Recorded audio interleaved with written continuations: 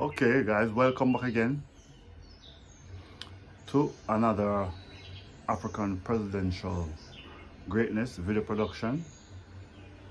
Today in this short video we have an interesting topic: top 3 reasons countries go to war. Quick facts. Normally what we learn from wars, because we've been discussing wars for some time, it affects humanity a lot, and it affects all of us in some way or another.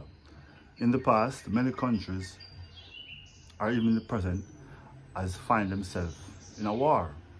So it's often very important to look at the reasons.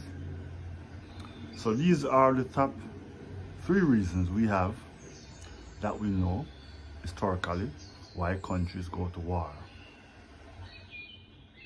Reason number 1: to gain control over regions and territories for, we could say, ultimately a profit, or to make a profit.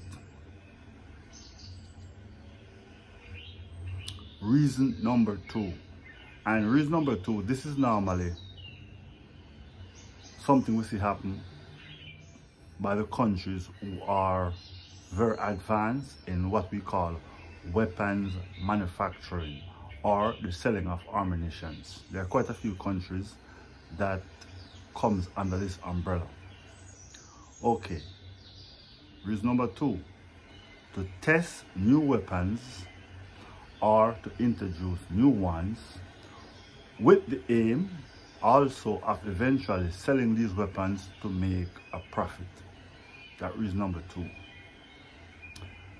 And lastly, we have reason number 3, very, very popular: to protect their sovereignty, our borders, or to keep out invading or occupying forces or armies.